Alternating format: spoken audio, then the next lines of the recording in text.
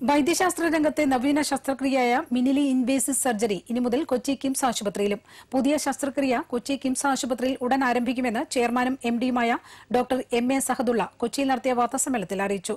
Doctor പത്മകുമാറാണ് ഈ വിഭാഗത്തിന് നേതൃത്വം നൽകുന്നത്.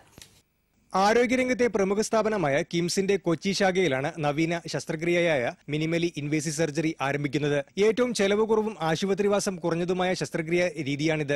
സാധാരണക്കാർക്കും സമീപിക്കാവുന്ന ശസ്ത്രക്രിയാ രീതിയായ മിനിമലി ഇൻവേസീവ് സർജറിയുടെ പ്രഖ്യാപനം ആശുപത്രി ചെയർമാനും എംഡിയുമായ സഹദുള്ള കൊച്ചിയിൽ നടന്ന വാർത്താ സമ്മേളനത്തിൽ നിർവഹിച്ചു. ഈ വിഭാഗം കിംസ് കൊച്ചിക്ക് ഒരു മുതൽക്കൂട്ടാണെന്നും അദ്ദേഹം പറഞ്ഞു.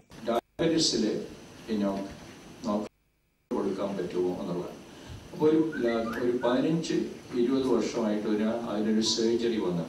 ആ സർജറി വന്നതാണ് metabolic surgery, gastric bypass surgery, surgery four diabetes എല്ലാം വന്നുകൊണ്ടിരിക്കും.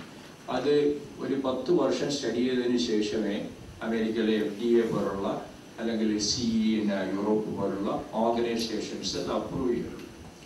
അപ്പോൾ വളരെ ലോ സ്കെയിലിൽ പലയിടത്തും എല്ലാം നടക്കുന്നുണ്ടായിരുന്നു. കൊച്ചിയിൽ നടക്കുന്നുണ്ട്, പലയിടത്തും നടക്കുന്നുണ്ടെങ്കിലും we always wait for KIMS as ഒരു സയന്റിഫിക് ബേസിസിലേ പോകാറുള്ളൂ.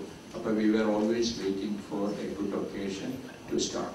സോ ഇപ്പോൾ 2 വർഷമോ 3 വർഷമായിട്ട് FDA has approved that this gastric